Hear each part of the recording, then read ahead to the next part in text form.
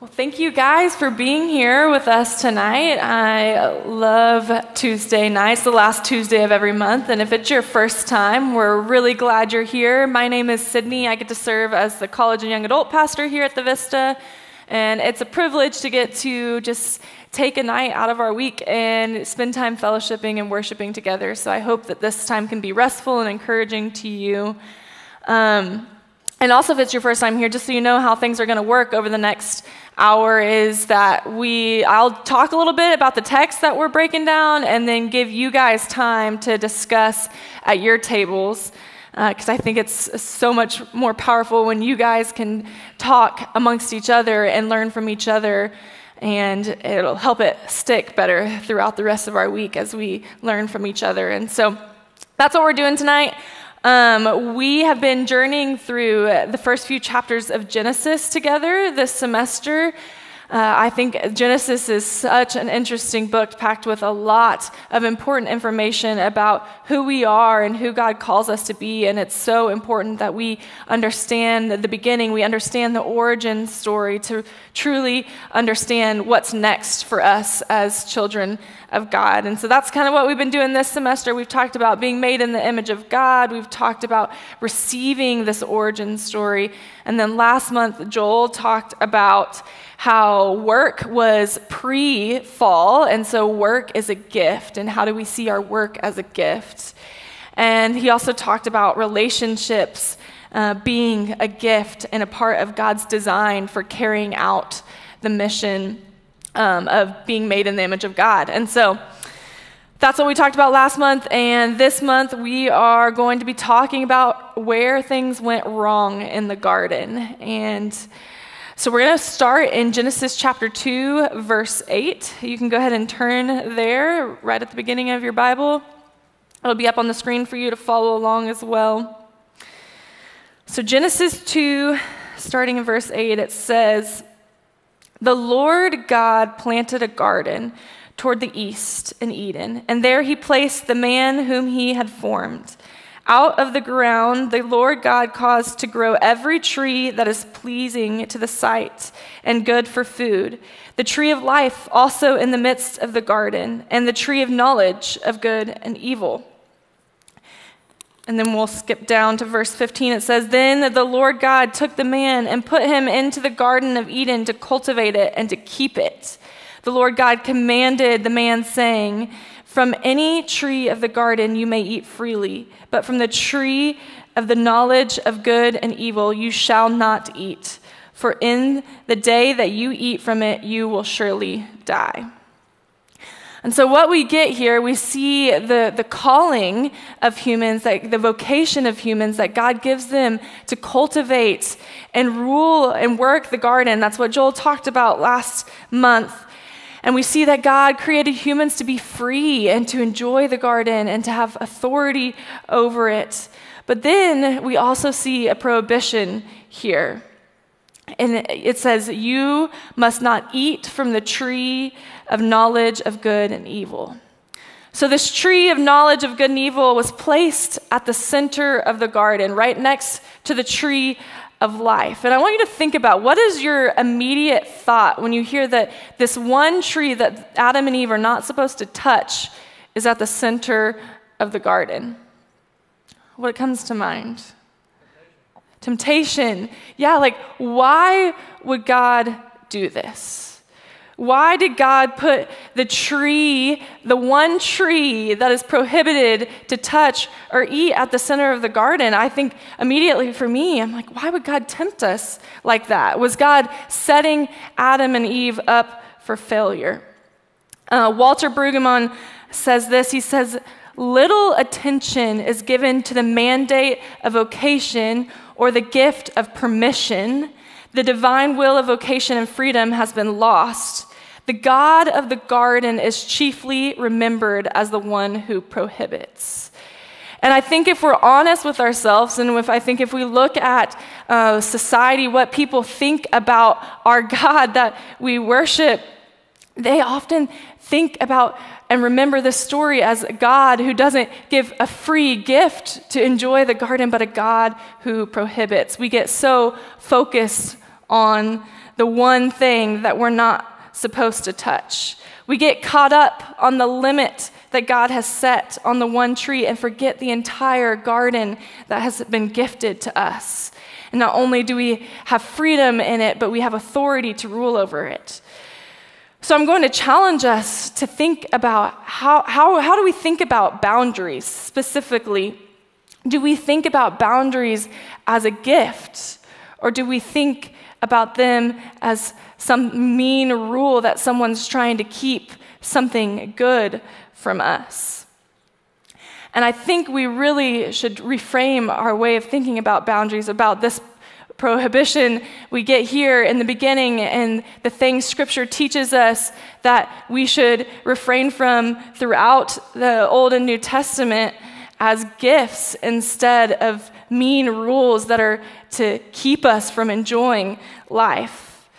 Here's why. I want us to notice that the tree of life and the tree of death are at the center of the garden, and Adam is not at the center. So Adam is around the tree of life because the tree of life at the center represents God feeding life out into the garden. Revelation 2:7, so we hear about the tree of life in the very beginning and then the tree of life at the very end of Scripture. It says, whoever has ears, let them hear what the Spirit says to the churches. To the one who is victorious, I will give the right to eat from the tree of life, which is in paradise with God. And so what the tree of life represents is complete unity with God, no separation, being in paradise with God, the giver of life. And so this is where Adam's life comes from. So up until this point, God is making the tree of life the center, and it's God and not Adam. And then the boundary that God has placed on the tree of knowledge of good and evil is to keep Adam from becoming like God. The tree of knowledge of good and evil is to remind us that we are not God, that we don't have to be God, and that's a gift. And even though Adam does not understand the difference of good and evil at this point, he does know that there is a limit placed on him. Dietrich Bonhoeffer explains it this way. He says, the prohibition means nothing other than this. It means, Adam, you are who you are because of me, your creator. So now be who you are. You are a free creature, so now be that. You are free, so be free. You are a creature, so be a creature. The boundary is to allow Adam to be a flourishing and free human, because after all, that's what God created him to be. The tree is a gift to protect him from something that humans were never designed to have to deal with, to be God-like. We're made in the image of God, but that's different from trying to be like God, to put ourselves in the same place as God, to try and take on that authority. And so the boundary is to protect Adam and Eve. It's to help them experience the good life that God has created them to live. And so for our first question, I want us to talk about, why do we as humans get so caught up on what is prohibited? And is there a boundary that you are struggling to see as good? And where have you been able to recognize boundaries as a gift? So y'all go ahead and talk about it. Okay, does anyone want to share what their table talked about, or something from your table that you would think would be helpful for everybody to hear? Good, boundaries, I'm proud of you. Y'all gonna put a boundary on me right now and say we're not talking on a mic. Oh, okay, thanks, Justin. I want to hear what people have to say. That's what we don't talk about. What did we talk about? Ooh, put me on the spot. What did we talk about? We talked a lot about boundaries. What's like the first thing that y'all's minds go to when you hear the word boundaries? You're asking me? Okay. First one that my mind goes to is relational boundaries. That was his girlfriend, by the way, that just said that. So. I know. Jeez. Relational boundaries, not just with, your significant other, but with other, like maybe you have some boundaries with your parents, maybe you have some emotional boundaries. Those things are things. I'm just walking around, chilling. I'm coming over here because I saw this table wanted to talk about it. But we think that sometimes boundaries suck because we want to sin, right? Like that's ultimately, for lack of a better way to say it, that's what it is. And I think it's hard to see those boundaries as good because we're so short-sighted and we don't have the ability to look into the future and actually gauge how this thing currently can affect us in the future. Does anyone feel that? Yes. Okay. Perfect. That was great, Justin. I'm going to hand this one over now. So my friend David right here, he said, I just surrender my life to Jesus. I focus on Jesus, and that's my boundary, just period. I was like, that's a word. You just focus on Jesus, and there's nothing else after that because he'll lead you in the right direction. You don't have to focus on what you do and don't do. It's Jesus, period. Yeah. And that's on period. Anyone else? Anyone? I'm about to, okay. How'd I know? How did I know? Naomi, do you want it or does Hannah? Go ahead, Naomi. Okay, so on the first question, we talked about a reason why we get caught up on what is prohibited. We don't like acknowledging we don't have control over things. That's what Gracie said. And I mentioned that we don't like acknowledging our own mortality.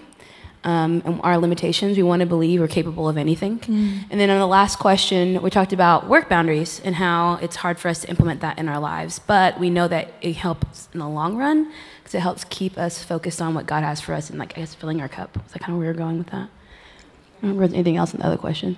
People pleasing? Oh yeah, talking about future FOMO and worrying about missing out on future things because we said no now because we're afraid people won't ask us in the future. Yeah. And then for the second question, I said personally that I'm finding the Lord is expanding the boundaries that I have been comfortable with, and going out with friends and stuff like that, and trying to be really responsible. And I'm grateful that He's honored the decision to not be reckless when I was younger. But I'm like the barn. I don't want to go into the field, and He keeps pushing me into the pasture. So we talked about that too. Yeah, that's awesome. Great. That was really good. Anyone else? I think it's super interesting how when we're young, boundaries sound all negative. I can't have this, but I want it. But when we get older, we start to realize in our maturity, okay, some boundaries, I really need these work-life boundaries. I need to put these things into place. And I think that can be true of our faith as well. As we mature, we realize the boundaries Scripture gives us are helpful, and we need them. Y'all want Ellie's table back there? Grace?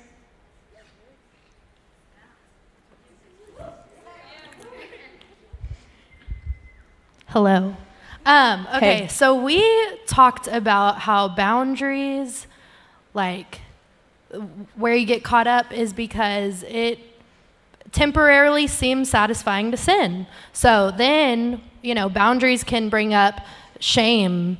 And so to eliminate that shame, we talked about confession and how confession is so important, and that confession confirms our faith that Jesus died on the cross, and that's good enough, and that it is finished. He died for all of our sins, past and present, for every single soul that will ever be. And so whenever we confess to one another, we are confirming our faith out loud to each other, and then we are allowing to have the power of the Holy Spirit in us to say, in those moments of temptation, it is finished. I don't have to walk in that way anymore of what I used to do. I don't have to walk in this shame. I can walk with Jesus through this and live a life that's glorifying to Him. And that's the whole sanctification process that our life's going to be about. And we need our community, so this is awesome.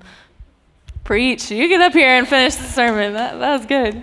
Right? If we believe in like the transformative power of Jesus, then like we as individuals have to do some soul searching on the confession piece, right? Because sometimes we like have a hard time giving way to that. Yeah. Like actually having to repent and to turn the other way kind of requires action, and that's tough. Yeah. But we get to practice that in here tonight. Glad you're at the table. It's fun. Go ahead, Sid. Yes.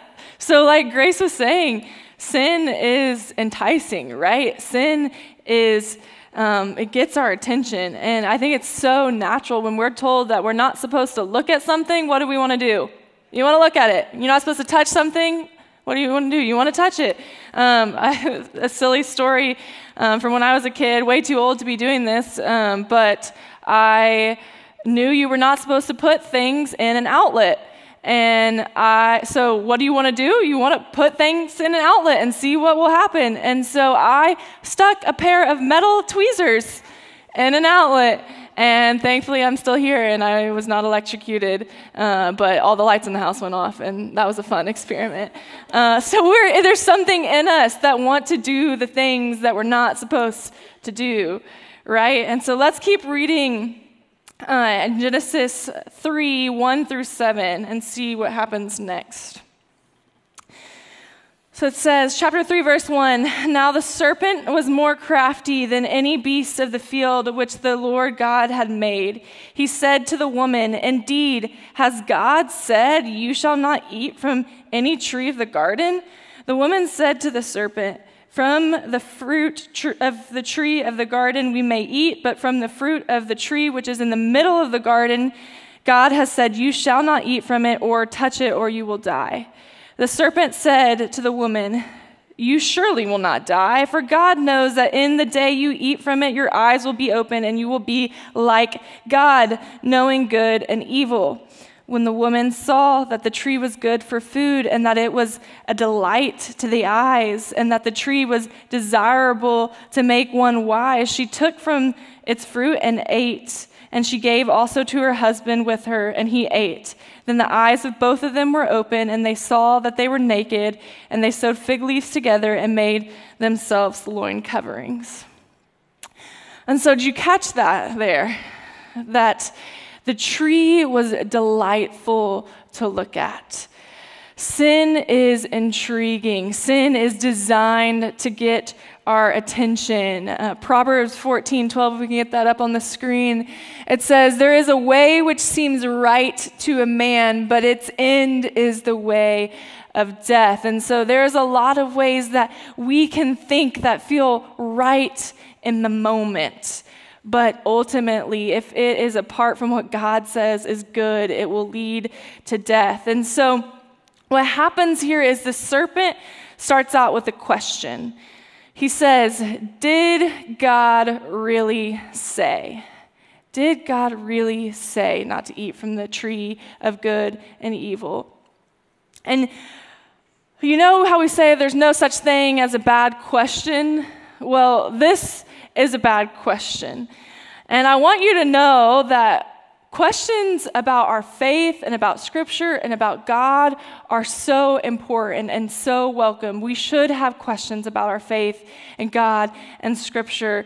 If you've been at Vista for any amount of time, you've heard Austin or Dave talk about how your doubts, your questions are welcome here. We even have a whole ministry called Alpha that talks about the hard questions, and you're allowed to come with whatever questions you have. Austin tells me I'm going to seminary to learn to ask better questions. So questions are good. Questions are not the thing that is evil in this situation. What is evil is the nature of the question being asked.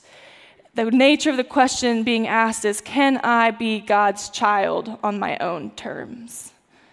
Can I be God's child on my own terms? The good questions to ask are the questions that point us to Jesus, that help us learn more about who God is, who he says we are. They're questions like, is God a just God? That's a hard question, right? But it's one we should ask, and it brings us to learn more about the character of God. Or does God really care about me? You might be asking that question right now, but ultimately, if you do your research and you talk to your community, you're going to learn more about God. And that question, how do I see God moving in my life? That's a good question. But the bad questions are the ones that make you in charge and that you ask on your own terms. Like, did God really say premarital sex is bad? Or did God really say to be generous and give money to the poor? These are questions that we are ultimately using to manipulate our way into being in control. I think Grace talked about control too. And so this is where the serpent is getting so crafty. He's asking a question, a religious question for that matter, but it isn't to help Eve learn more about who God is. It's to help her take control and take the place of God. He's like, come on, Eve, you won't die. God's just trying to scare you. God's just trying to keep something special from you. And maybe you've had that narrative play in your head when you've realized you're coming up to a limit or to a boundary that you're like, should I cross this? There's just something special that's being kept from me on the other end, maybe, right? And that's how temptation begins. It's a spiral, right? But I want us to notice that Eve doesn't turn to her partner in ministry that Joel talked about last month. Eve didn't turn to God in this situation. I wonder what would have happened if she would have just brought God into this conversation, or if she would have turned to her partner Adam and looked to him for accountability, said, hey, what do you think about this decision? This thing looks really good, but should I make the move to take it? And no, she takes things into her own hands and she grasps for control. And so up until this point in the story, we see that God is the one who defines what is good and what is not good. And now in this moment in the story, we see humans getting the opportunity to be free, to practice their freedom. And we see that they're going to get to decide if they're going to trust what God says is good and what God defines as good, or are they going to try and define good and evil for themselves? The Bible Project says this. I love the Bible Project. It says, to rebel against God is to embrace death because you are turning away from the giver of life. And so that is what Adam and Eve are doing here when they take the fruit. They are embracing death by turning away from the tree of life and putting themselves in the center instead. They have chosen autonomy. They've made themselves in charge, and sin has entered the world. When you think about it, what is happening here, this sin, ultimately all sin is idolatry. All sin is trying to be God-like. Sin is to define good and evil on our own terms. And so we're constantly, now that sin has entered into the world, we're fighting this tension, right? Am I going to trust what God says is good, or am I going to try and define good and evil on my own terms? And when we try and define good and evil on our own terms, it ultimately separates us from God and leads us to death. Austin talked about something similar a few weeks ago, or maybe a few months ago at this point, but he talked about when we make a good thing an ultimate thing, it becomes a bad thing. When we twist something good and make it an ultimate thing, it becomes a bad thing. And I think Justin talked about how a very simple but really complicated thing that I think many of us are probably struggling with is boundaries in relationships, and specifically dating relationships. And I think sex and physical intimacy is a prime example of this. It's a good thing that God created and designed for marriage, but when we twist it, when we try and take control over it and take it into our own hands, instead of it leading to life, it leads to death, destruction, and pain. And so like this situation or many other things, when we take things and try and define good and evil on our own terms, it's only going to separate us from God and lead us into shame. That could be a relationship for you. I think back to when I was in college prior to Aaron I was in a relationship for far too long that I was trying to make good on my terms, but every sign of anxiety that was in that relationship and sin that was covering in that relationship and all my community that was telling me it was not what God had for me, if I would have just listened to that and allowed God to say what was good in my life and good for my future instead of trying to stay in control in that situation. Maybe it's as simple as getting up in the morning and you know that what is good is being in Scripture and prayer and spending time with the Lord, but what really seems good and enticing in the moment is to scroll through your phone on social media, and then before you realize it, it's time to go to work. And so simple things like that. Paul says in 1 Corinthians 6:12, he says, I have the right to do anything you say, but not everything is beneficial. And I think we have to think about this. We have the right to do anything. We are free. We are humans to live in freedom on this earth. But are we going to try and do it on our own? Are we going to try and choose autonomy and choose to think we can figure this out on our own, think that we can put ourselves in the place of God? Or are we going to trust what God says is good for our lives? And we learn about what God says is good through Scripture, and we learn about what God says is good through prayer and listening to the Holy Spirit. We learn what God says is good through our community, speaking truth into our lives. And so for our next question, I want us to talk about, where are you attempting to be a child of God on your own terms? Where are you trying to define good and evil for yourself? Some of these questions are kind of same question, but where are you taking a good thing and twisting it and making it into idolatry? And how can you turn back to the giver of life and surrender trying to be like God? So how can you take a step back and realize, I don't want to be at the center and try and be like God. I want to be able to stand back and be free and enjoy life like God has created us to enjoy life, like Austin talked about on Sunday, but be able to receive it as a gift instead of trying to be in control. So y'all go ahead and talk about it. And yeah, break. All right. Got to wrap things up. Sorry if y'all are still talking. And part of me, I was thinking all the first-time guests in the room, I'm like, man, I feel bad. I'm sorry that we're having these hard conversations about sin and all this. But then I'm also like, no, we're not sorry, because we want to have really real and sometimes hard conversations here. And so now at least you know what you're getting into.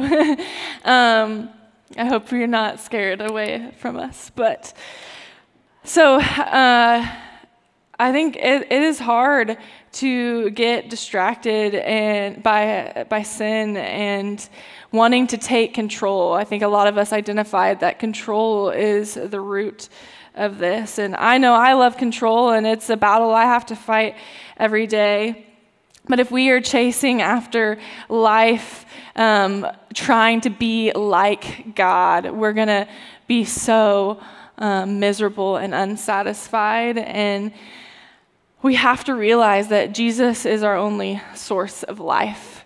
When Adam and Eve turned away from God by choosing to eat from the tree, they turned away from life and separated themselves from this perfect relationship from God. And we fight that battle every day to turn away from God and choose to define good and evil for ourselves. And sometimes it can feel hopeless, right? Like, are we ever going to get out of this cycle? But we know we're in a few weeks, we're about to celebrate that our story isn't hopeless, and it doesn't end in death and separation, but it ends in life because of Jesus dying on the cross for our sins and being the new source of life, the new definition of what is good. Jesus says in John 6, verse 35, that I am the bread of life. Whoever comes to me will never go hungry, and whoever believes in me will never be thirsty. And so until Jesus' return, and until we're in perfect paradise and perfect relationship with God again, we get to eat from the fact that Jesus is our hope, and that the cross has given us hope and given us a chance at life.